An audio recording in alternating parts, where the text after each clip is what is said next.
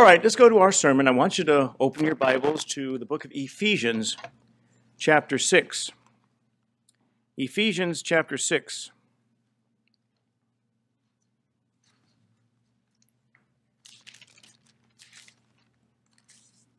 Ephesians 6, I'm going to read verses 10 through 20. You can follow along as I read. Finally, my brethren, be strong in the Lord and in the power of his might. Put on the whole armor of God, that you may be able to stand against the wiles of the devil. For we wrestle not against flesh and blood, but against principalities, against powers, against the rulers of the darkness of this world, against spiritual wickedness in high places. Wherefore take unto you the whole armor of God, that you may be able to withstand in the evil day, and having done all, to stand. Stand therefore, having your loins girt about with truth, and having on the breastplate of righteousness, and your feet shod with the preparation of the gospel of peace. Above all, taking the shield of faith, wherewith ye shall be able to quench all the fiery darts of the wicked, and take the helmet of salvation, and the sword of the Spirit, which is the word of God, praying always with all prayer and supplication in the Spirit, and watching thereunto with all perseverance and supplication for all saints. And for me, that utterance may be given unto me, that I may open my mouth boldly to make known the mystery of the gospel, for which I am an ambassador in bonds, that therein I may speak boldly as I ought to speak. We'll stop right there. The Bible tells us that faith is the substance of things hoped for, the evidence of things not seen. Hebrews 11, verse 1. Faith is both substance and evidence of things you can't prove by the senses alone. We're also told that faith cometh by hearing, and hearing by the word of God, by the scriptures. Romans 10, verse 17. There's no such thing as real Christian faith that's not based on the scriptures, that's not based on the Bible and what's written in the Bible. God didn't give us candles to light. He didn't give us incense to burn or a string of beads. He didn't give us images and statues to kneel before, put flowers in front of. He gave us a book. He gave us, it's the only physical thing that the believer needs to touch, to hold, and to consult when he wants to hear from God. He gets his instruction, he gets his doctrine, he gets his promises from God through God's book. And he gets his eternal hope through that book. A Christian's faith is tied to the Bible. It's tied to God's book. And so with those words in mind as an introduction, I call this sermon, Things We Do by Faith. Things we do by faith. And first of all, by faith, we stand. Here in the text, verse 14, it says, Stand, therefore, having your loins girt about with truth. So pull up your pants and tighten your belt. This is serious business. If Jesus Christ is the way, the truth, and the life, then to stand in him will mean you believe anything the Bible says about him, and you believe any promise the Bible makes concerning him, because your faith is based on a book. It means to believe in your salvation and the cleansing of your soul, because the Bible says it so. Where's the amens, people? Come on. You're going to need to sit closer so the mic will pick you up. I appreciate that. But if you're standing in him, it means you believe you have passed from death unto life, because the word of God says so. Christ said, He that believeth on me, or he that heareth my word and believeth on him that sent me hath everlasting life, and shall not come into condemnation, but is passed from death unto life. John 5, verse 24. If you're standing in Jesus Christ, it means that you believe that you are a new creature in Jesus Christ. 2 Corinthians 5, verse 17. By the way, all the modern translations say a new creation, which is false. The new creation Jesus Christ introduced was a body of believers made up of Jews and Gentiles together, called the church. Nothing like that had ever been thought of before. individual members of that creation are creatures. That's you and me. If you're standing in him, it means you believe that you are now seated in heavenly places in Christ, because Ephesians 2 verse 6 says that you are.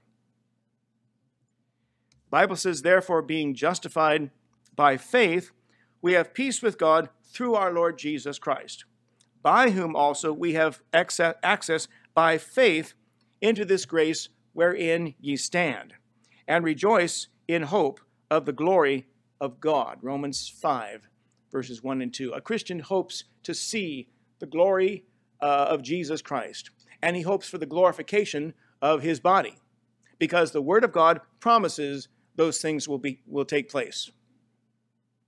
You and I hope for those things. We stand on a book. We stand on a book. Not only do we stand by faith in what God's Word tells us, but we stand on it, on the Word of God, more than the opinions of any other man, more than any church, more than any denomination, more than any authority in this world. The Word of God is the highest authority that you and I have. 1 Corinthians 1, verses 23 and 24, the Apostle Paul writes, moreover, I call God for a record upon my soul, that to spare you I came not as yet unto Corinth, not for that we have dominion over your faith, but are helpers of your joy. For by faith ye stand. A minister or a pastor or a preacher, his word is not the final authority.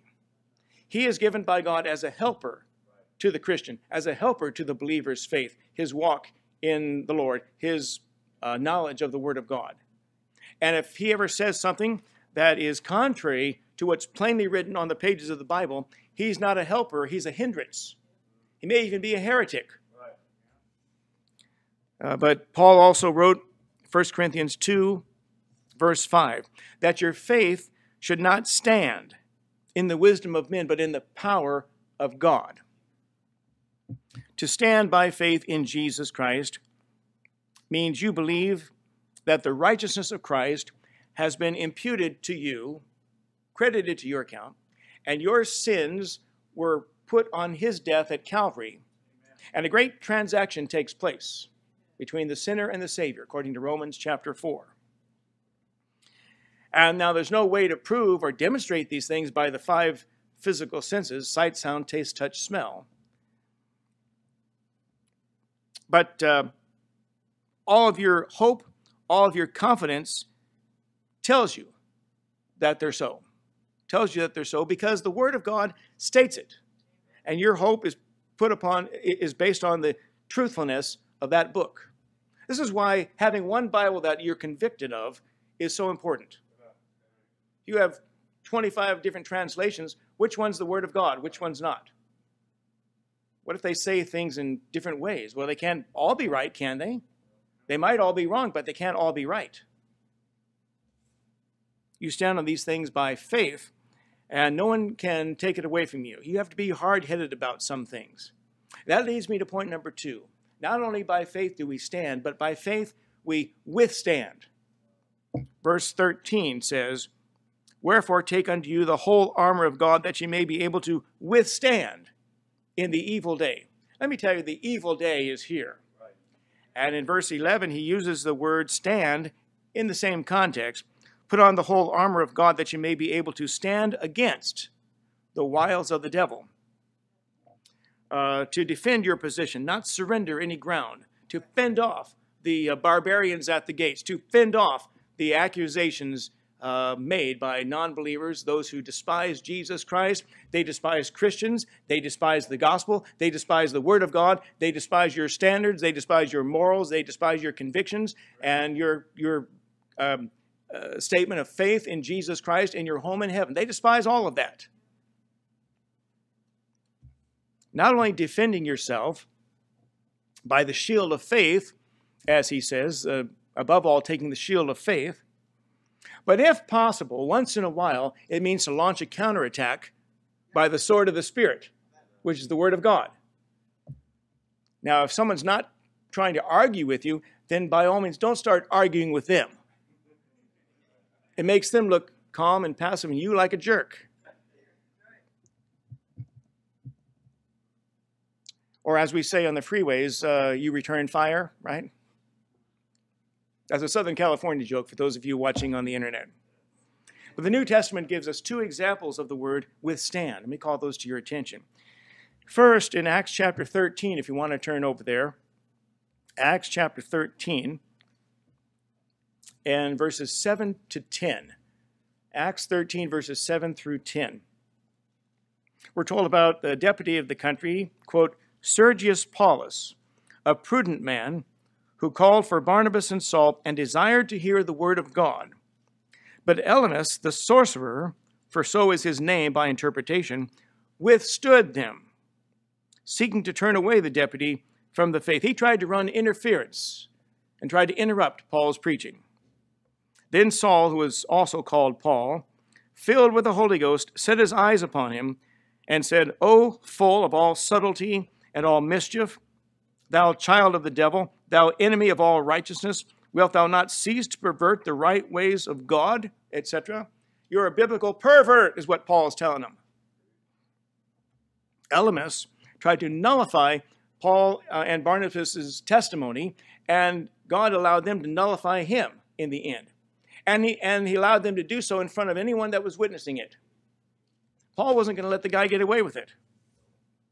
He pinned his ears back. Second example of the word withstand is found in 2 Timothy 3, and you don't need to turn.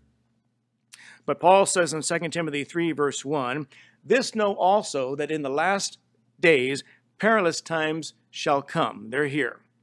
And then he describes the kind of loud, rude, obnoxious, belligerent, quarrelsome, argumentative, disrespectful people that want to mock Jesus Christ and aren't interested in the gospel of Jesus Christ. They want to shut you down. They want to run interference so that your preaching on the sidewalk can't be heard by people that need to hear it. People that drive by and honk their horns trying to drown out our young people on the street corner. I've been mooned on the sidewalk in the past. People throw cans of, frozen fruit at you, cans of chili beans or whatever they got at the grocery, just throw it at you. Then you see that once in a while there's a car drives around the block. You see that same car about 10 minutes later, and this time their window goes down about like that, because they want to hear what you're saying. Sure. But he summarizes those kinds of people in verse 7, ever learning and never able to come to the knowledge of the truth. People know a lot of things, but they don't know God. That's true in the world today. And he refers, as an example, he refers to the magicians in Egypt, in verse 8. Now as Jannes and Jambres withstood Moses, so do these also, the ones he's talking about, resist the truth. Men of corrupt minds reprobate concerning the faith. They have no reverence for the faith of Jesus Christ. That's the same faith that you're standing on, by the way. When they mock or suggest that Christians are bigoted, narrow-minded, intolerant, troublemakers, and everything they are accusing you of, they're engaged in doing. But you're not supposed to get discouraged. You take solace in the knowledge that you're saved and they're on their way to hell. And remind yourself what they're trusting in to give them joy, to give them hope, give them comfort and peace. The things they're trusting in never do bring happiness.